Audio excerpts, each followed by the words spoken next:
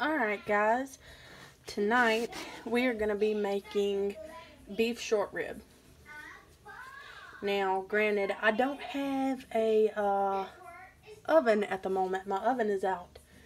It's been out for a little while now. So I'm going to do this on the stove, but I'm going to do it using my cast iron skillet, and I'm just going to put a lid on the cast iron skillet. But the first thing that we got to do is going to be, alright, well, let's go ahead. We're going to salt each one of these. A little bit of salt and pepper on each one.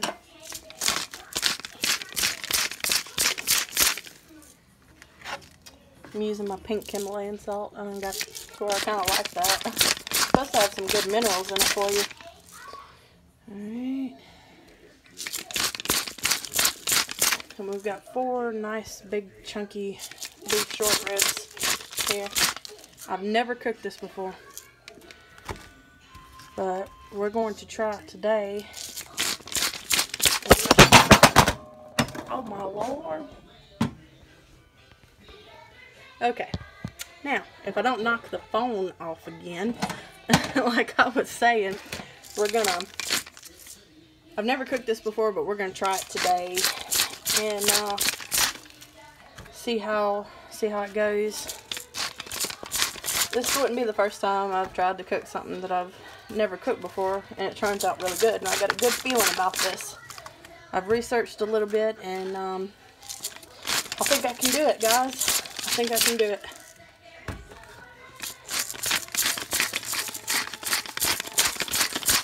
Alright, I've got that salt on there, made us a nice good mess. Alright, now I'm going to take in pepper, put a little pepper, put in some fresh ground pepper. We got some good ingredients going into this, including red wine and some kind of little cute onions that start with a C. I'll include the name of those onions in the description for you guys. Alright, some pepper. This is one of those things that's going to make a nice gravy. So I'm gonna season every element of this. Now I'm gonna pepper it pretty good with this nice fresh ground black pepper. Okay.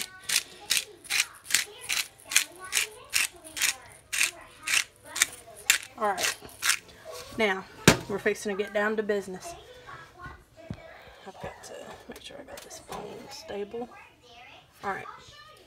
Now what we're going to do is, I'm going to take some of this white truffle olive oil. It's got a distinguished smell, but it's really good with beef.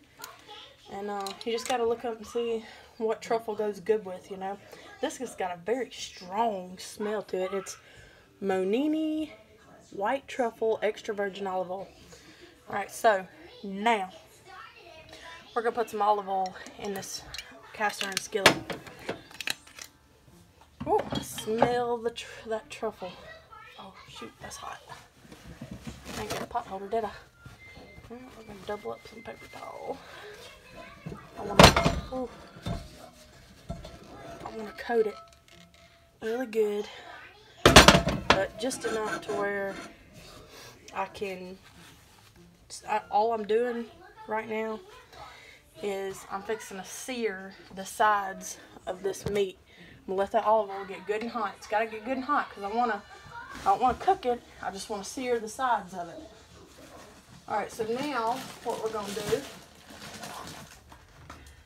I'm gonna take just a little bit of flour in my hand. I'm gonna rub a little flour on each one. And as I do, I'm fixing to drop it in the oil. Alright. Skillet's good and hot. I had it heated up before I put the oil in it.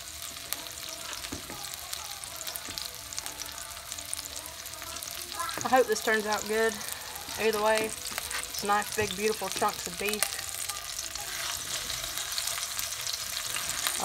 It's going to taste good either way, but my goal is to get it as tender as possible. Make it, you know, fall off the bone.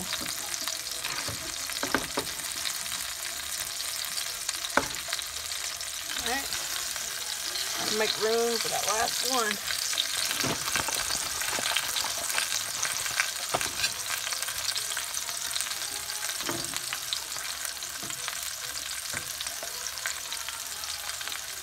Alright.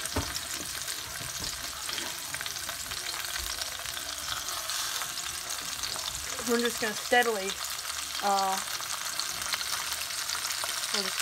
split these big short ribs. At this point, you're going to wash the flour off your hand.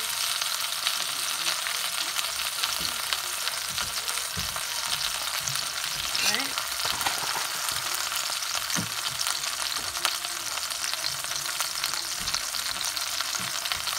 Okay.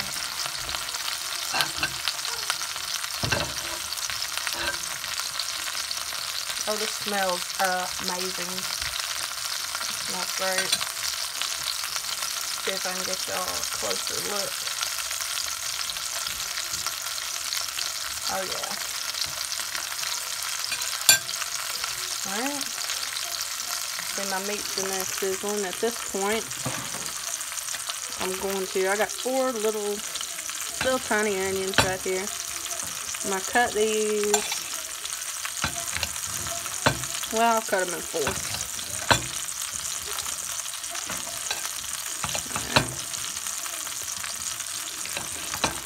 These are soft, little, sweet, savory onions right here. I like them. It was something different to try this time. I've also got like a small clove of garlic chopped up right here. And I've got, these are parsnips. They're a lot like carrots, and they're really good for you too, and they taste a lot like carrots. But it's just a different color as all of this. So these are parsnips. Alright. Now, it's time to turn the meat. I'm going to turn the flame up on this meat.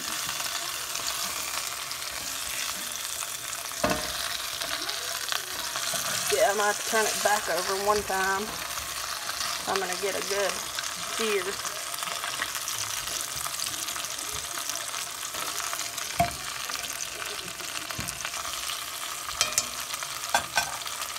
Alright, so we got that heat up now.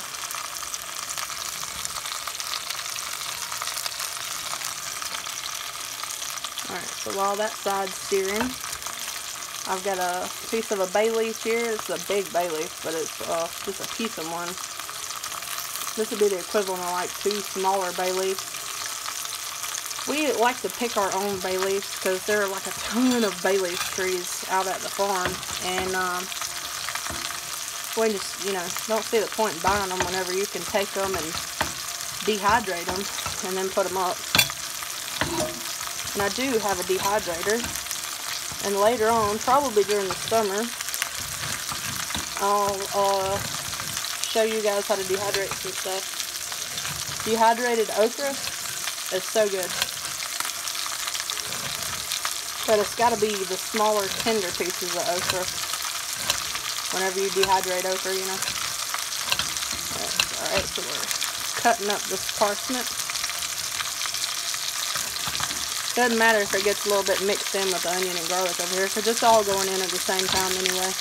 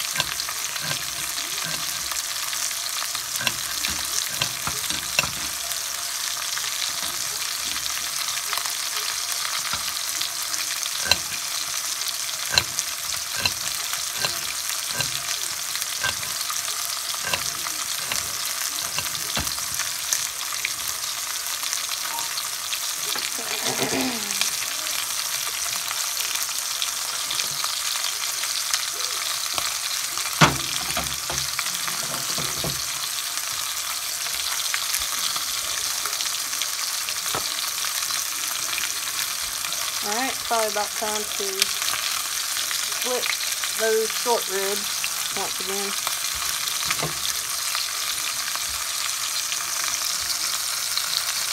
Alright. Just give them a nice split.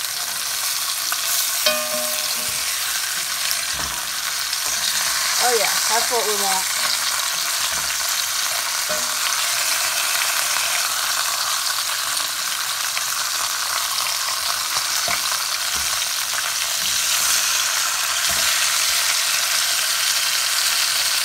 So that smells so good. And it's going to render off some beef fat into the pan. Keep it. We're going to use it and saute these vegetables.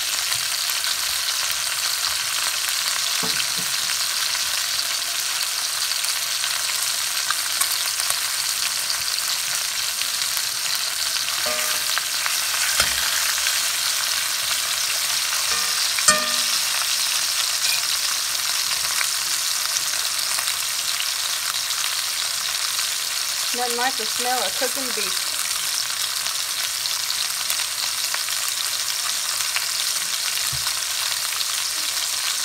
I'll give it just a minute on each side. Obviously, it's not going to be done all the way through because we just want to singe that outside and get a nice little. It adds flavor, singeing the outside before you start the whole thing, you know.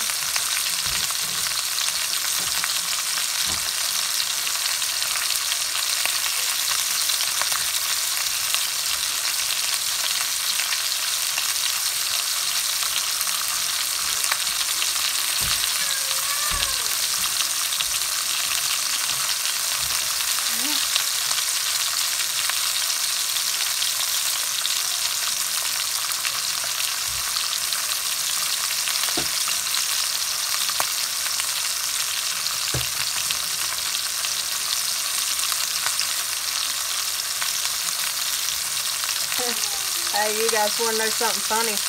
While that meat is getting a little singed, this is not wine. That's my e-cig y'all just saw. I used that to quit smoking. It actually worked pretty good. The Views e-cig. This right here is not wine. See how perfectly clear pink it is? I'm going to call it Barbie. I could call it a few other things, but I don't know who my audiences exactly are, so we're just going to call this Barbie Pink. Now, what's in this is actually passion fruit, rum, and it's Crystal Light Tropical Blend, and it tastes like passion fruit, like super passion fruity, and it's like really good. It smells good too, almost perfume. It smells so much. Alright, so it's probably time to get these turned over once again. So, yeah. Oh yeah. Ooh! Trying to pop on me because it's hot, but that's how you gotta have it. That's how you got to have it.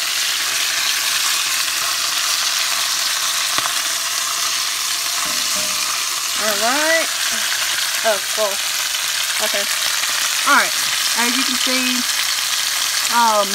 we're getting a nice crust on the outside. That's exactly what we want.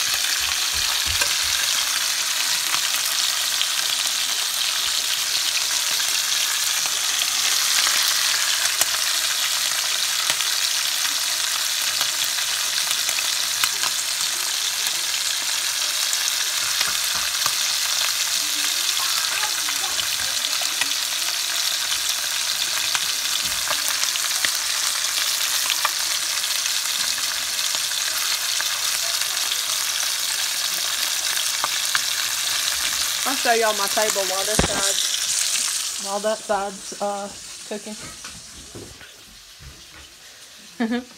What do y'all think of my table? I needed something cheerful, so I got a I bought a little fake arrangement of flowers and put it together and got a cute tablecloth. For $3 at Ollie's, I got this tablecloth. And it's, I think it's washable. And, the tissue box was actually, given to me. I cleaned it up and put some tissues in it. I got this Yankee candle for $7 at Ollie's. And then I went to, Parker's and got the fake flowers.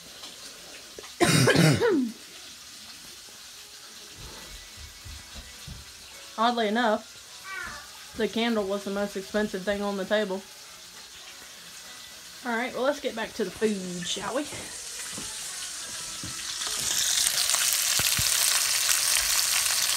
I believe it's probably time to turn it again. Yep, we gotta turn it again.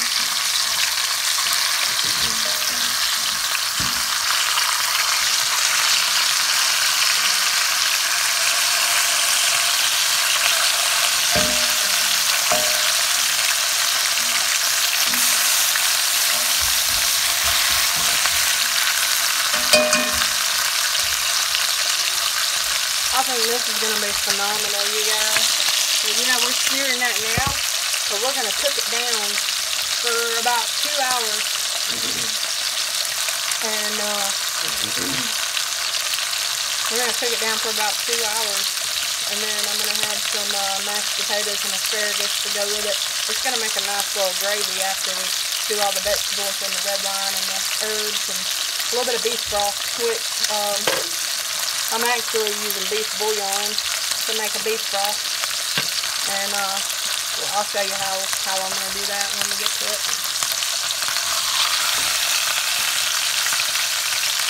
Alright, this is just the cooking. Okay, so now we're fixing to start taking it off and putting it on this little paper towel over here off to the side.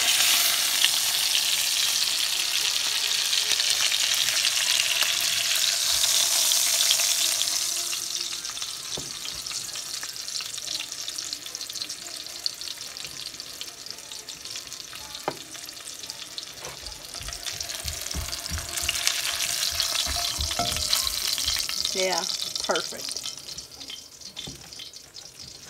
We got these sides nice and browned. You can tell there's a little bit of rendering in there with that olive oil I had put in there. Alright, so now what we're going to do, we're going to turn the heat down to medium. I had it on high to do that, to singe the outside of that. And we're going to start throwing our carrots in there. I'm just going to take the bay leaf and sit it on top of the meat for now, because you don't really have to fry that. I'll show you when we put it in there. Ow, that grease got me a little bit.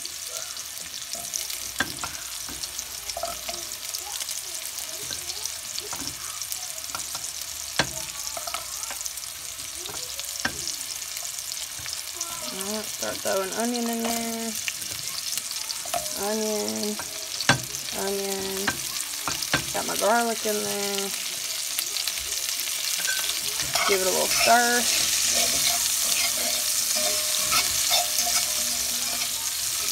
Oh wow, the smell of that is phenomenal. Alright. So now we're going to cut these other 2 parsnips up. Y'all, if I said carrot at some point, I'm sorry.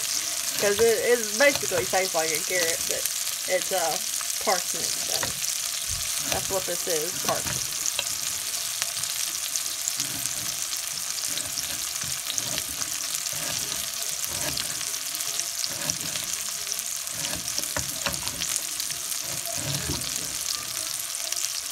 Alright. Throw some more parsnip in there.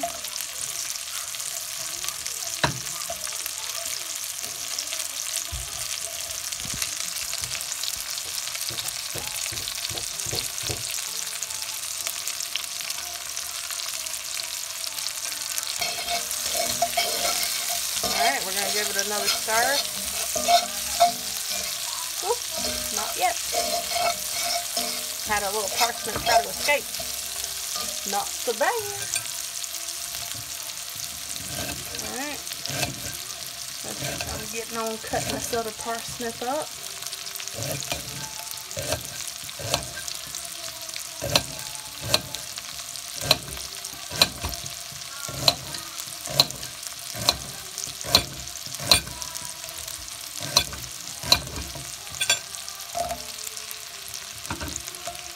Have a nice chunky vegetable-y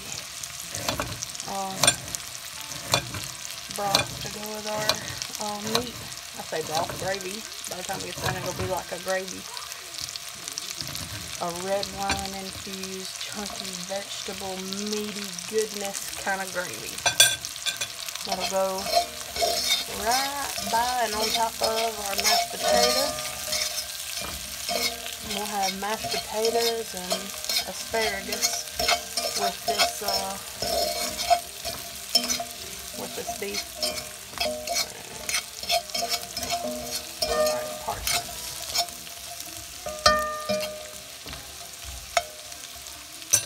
So I'm gonna cut the heat up just a tiny little bit. Alright, now at this point I'm gonna put a little salt, ground some pink Himalayan salt in here.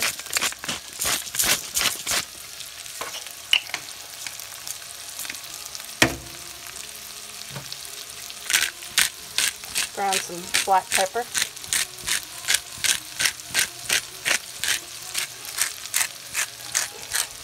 Alright, I'm going to put it on. Yeah, there we go. Let's get a few bigger pieces of pepper in there. It'll cook and soften. Alright. Now you're looking at some flavor. Now, I'm going to add some,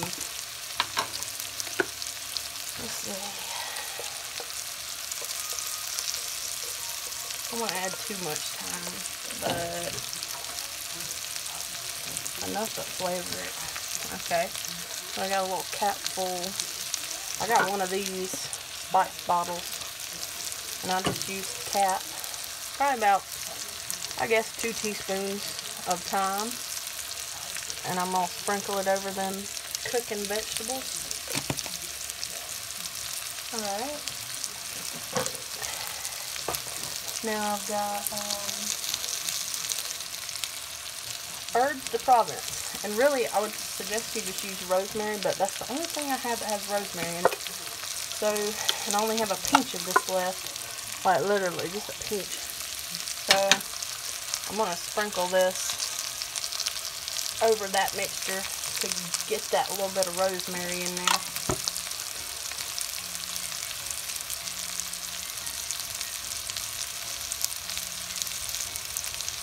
Yeah, this the ingredients on this herbs de Provence is thyme, which we already put in there, lavender, basil, which ain't gonna hurt that little bitty tiny bit, and marjoram, fennel seeds, which is not gonna hurt because I needed fennel anyway, and rosemary, which I needed in there. So now that's empty. Give it a stir. Oh man, the smell now. I think Clayton's gonna really like this dish. This is right up his alley. Meaty, hearty. Just a dang good supper. A feel-good supper. Alright.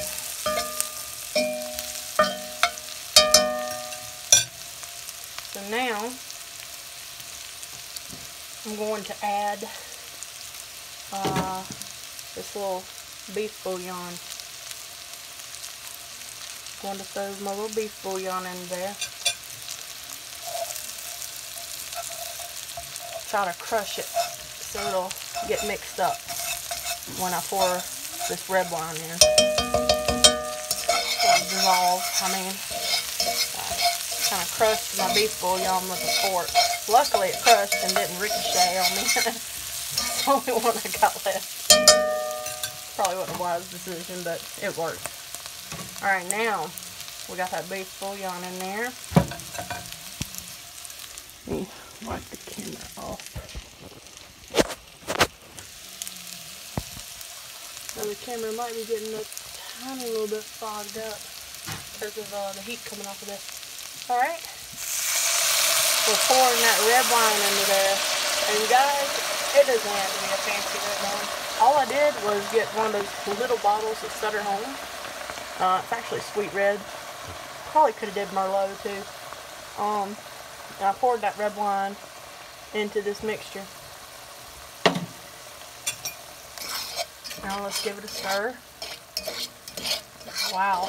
This smells fancy now. Alright. Okay. We got our parsnips and our onion and garlic and thyme and rosemary and a little bit of fennel seed and parsnip, onion, garlic, yeah, all the good stuff there, and some wine, salt and pepper. Alright, now, let's not forget that bay leaf. Alright, let's put that bay leaf on in there, and we'll just take and kind of bury it there so it soaks up some of the liquid and then puts off a slight flavor. Now, it doesn't matter how much you cook that bay leaf. I'm going to tell you right now, that's one ingredient in this dish that is just for flavor. You can't eat that bay leaf. I mean, you probably could, but I wouldn't advise it. That bay leaf, it's just for flavor. You don't eat it. I'd eat a lemon rind before I ate that. Just saying. Alright, which people eat lemon rind all the time with lemon zest and stuff like that. But alright, now we're going to pour some water in. I actually feel like I need a little more water, but when I put that heavy chunks of meat in, that water level is going to rise. So we're going to put our meat in first and then check the water level. And how much water I put in was basically a 16 fluid ounce empty jar of Vlasic pickles. So woo, this dang pollen, y'all, I tell you what, making me sneeze. Basically this is 16 ounces of water. So now we got our water in there. Oh my goodness. This beef, I swear it smells so good. I just want to like eat it right now, but I know I can't. Golly. It's nice, and I'm going to show y'all something too. It's nice and mushy. You see how the meat's still not done on the inside, it's still mushy. That's what we want, but it's crunchy on the outside. Listen.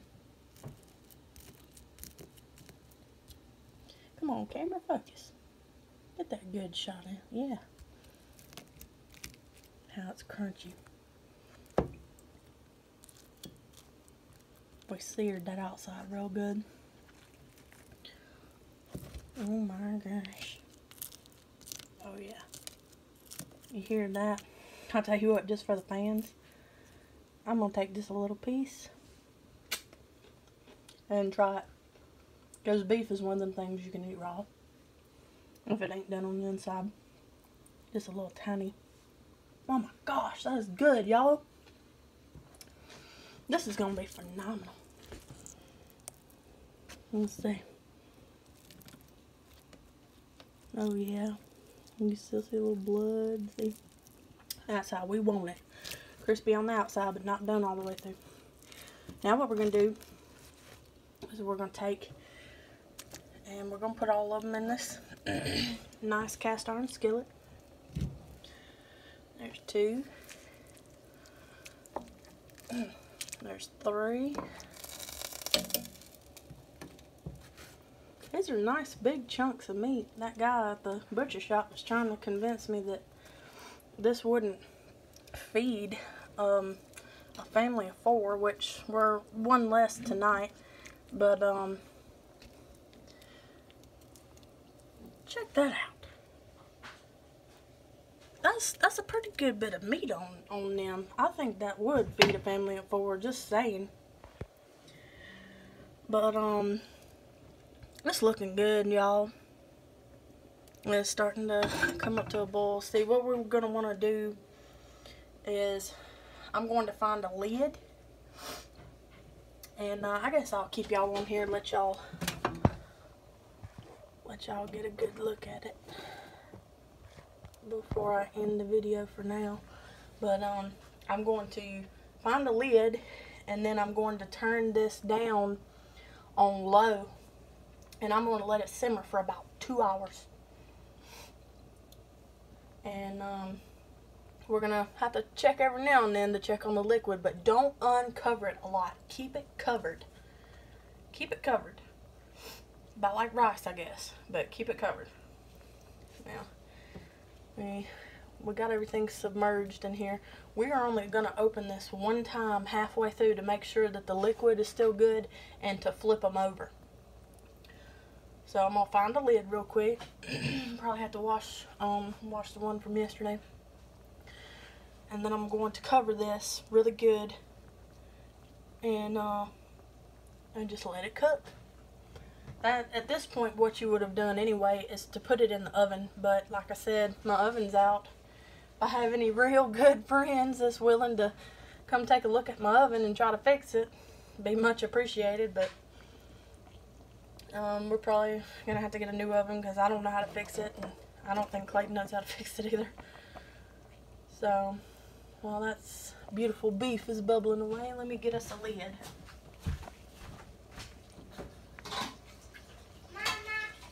What? No, you didn't. Put that back. Bad. Put it back. Boy, I just got the living room clean. Put it back.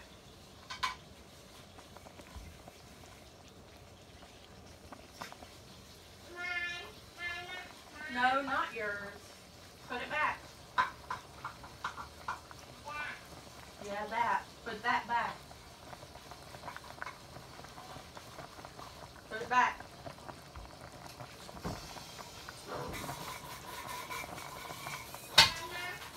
Put it back.